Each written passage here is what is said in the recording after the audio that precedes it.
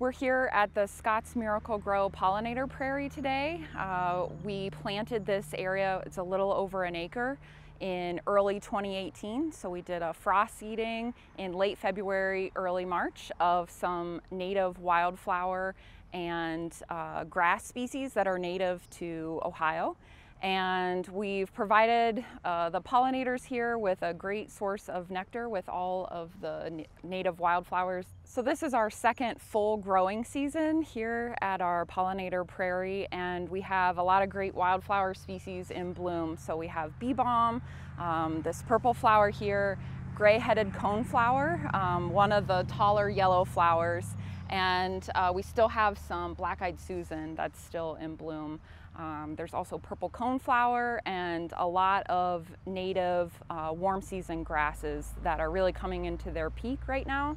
Because we're only in our second growing season here, we will continue to see new species that are maturing from the seeds that we planted. So it will be exciting to see how the diversity of the plants in this habitat evolve over time.